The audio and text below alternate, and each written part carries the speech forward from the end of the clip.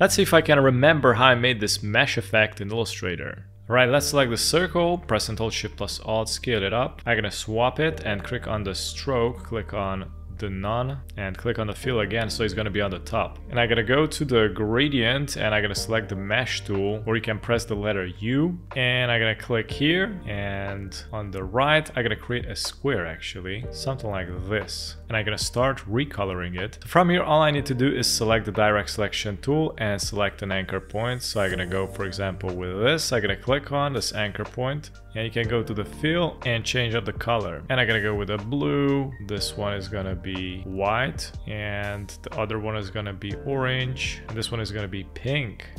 I am also going to click on these external points here, press and hold Shift, and I'm gonna select multiple anchor points and I'm gonna recolor them. Let's see what happens. There you go.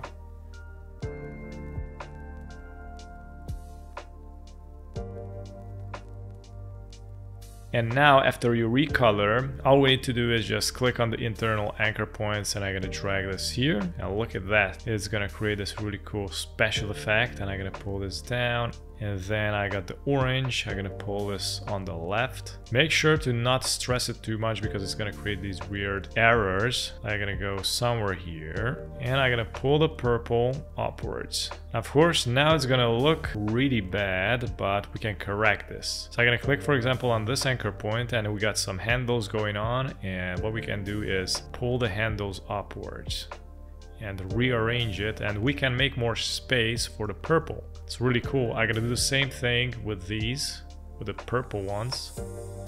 So we can twist it even more, a little bit.